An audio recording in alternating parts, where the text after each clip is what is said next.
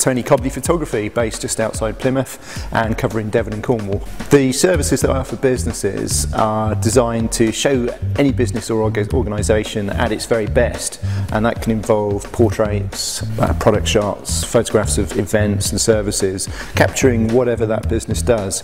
These photography services benefit businesses in that the images are very personal to the business or to the organisation, and by that I mean that they're very different to generic stock images that you can get from the internet. These images are of the people, of the products, of the services, of that business. The style that I approach with portrait photography is that I can go to a business or an organisation with a portable studio and I can photograph people where they're going to be relaxed in their environment.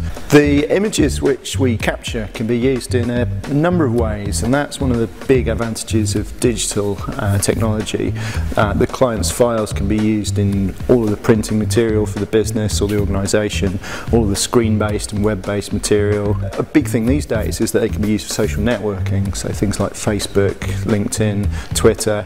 Good to have really good quality. I run photography courses, workshops and personal tuition. The underlying theme is that we always look at creativity, so whatever technical approach we're dealing with, we're always looking at applying that creatively. I think the proudest moment of my photography career would be getting my associateship of the British Institute of Professional Photography. One of my greatest passions is photographing landscapes, and it's almost rude not to be a landscape photographer when you live in this part of the world. Somebody who's considering getting their organisation photographed should get in touch. I'm always happy to talk to people without any obligation, have a chat, have a meeting, and just talk about creative ideas, budgets and so on, and chat, and we can hatch a cunning plan of creative ideas.